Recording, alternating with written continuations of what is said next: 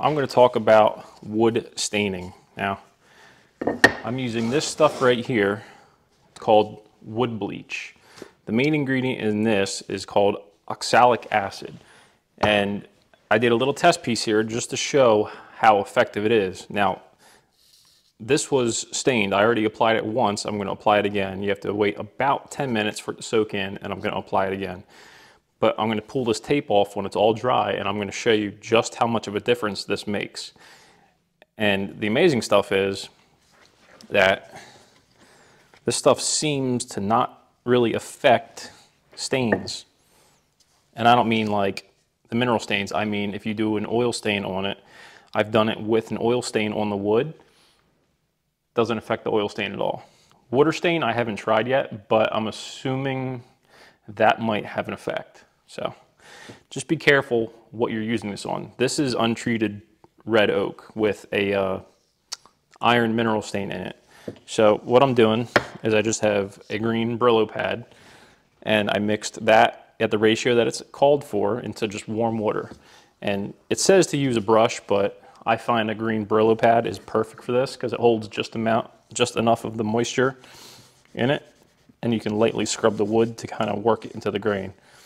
So all I'm doing is just dampening this, scrubbing it onto the affected area. I'm even going to do the end grain a little bit and let it dry. That's all this stuff requires. So I'm going to show you how effective this is. Now I'm going to find a darker piece that I can show you just how bad this spot actually was. Just for contrast, this is the same piece of red oak from the same tree. Now this is caused from nails in the tree. It's actually the iron nail, the nails rusting and oxidizing in the wood, creating this black look. And actually here, oh, that's actually where the nail was. So this is the outside of the tree. And right here, this gouge is from where I pulled the nail out before I milled it. And you can still see the scarring from the tree growing around it. And right here you can see the tiny little hole that the nail was in. And it just stained the whole thing.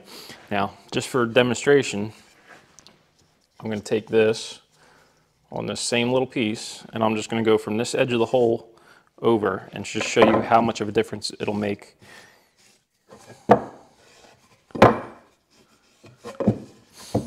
And I'm going to do the same thing. I'm not going to tape this one just so you can see that I'm not doing anything special to it. I'm just going to let that soak again for about 10 minutes. That's pretty dark, so I might have to do it 3 times here. But I'm going to let this soak for about 10 minutes. Then I'm going to come back to it, coat it again, wait another 10 minutes, and then I'm going to show you what it looks like.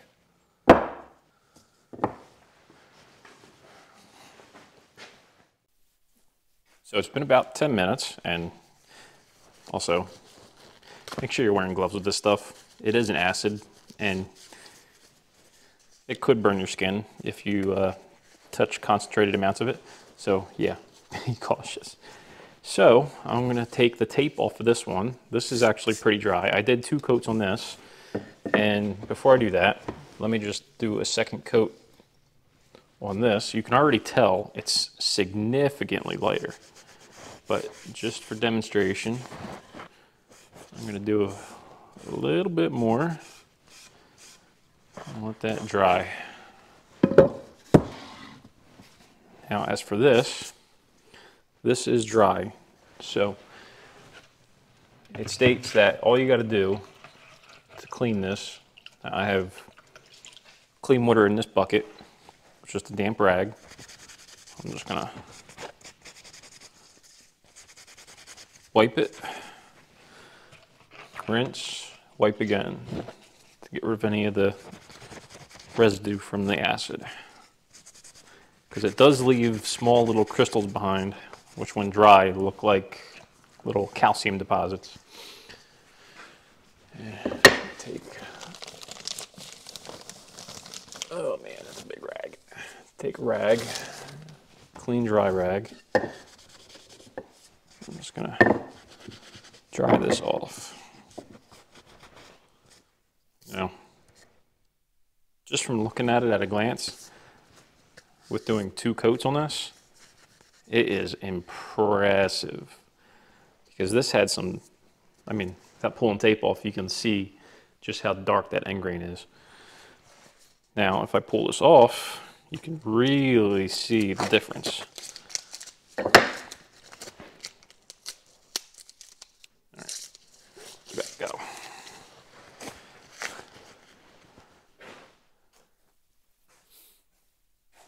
You'll really be able to see the difference.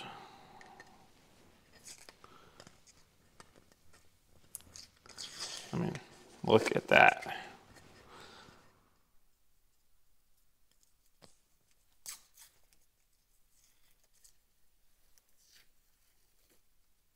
Look at that. That is insane. You can see where it leached into the grain a little bit, but I mean, just look at that.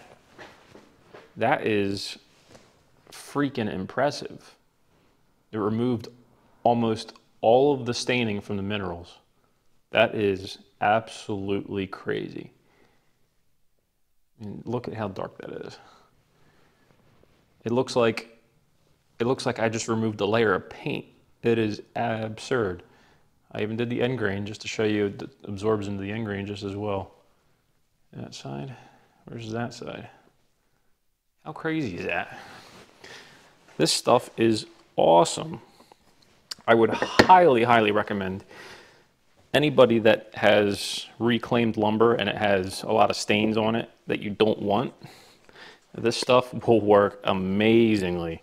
Now, I purchased this at my local Ace Hardware, and if they don't have it in stock at Ace, you can purchase it online. And as far as I know, it only comes in this one size. It may come in other sizes, but I'm not entirely sure.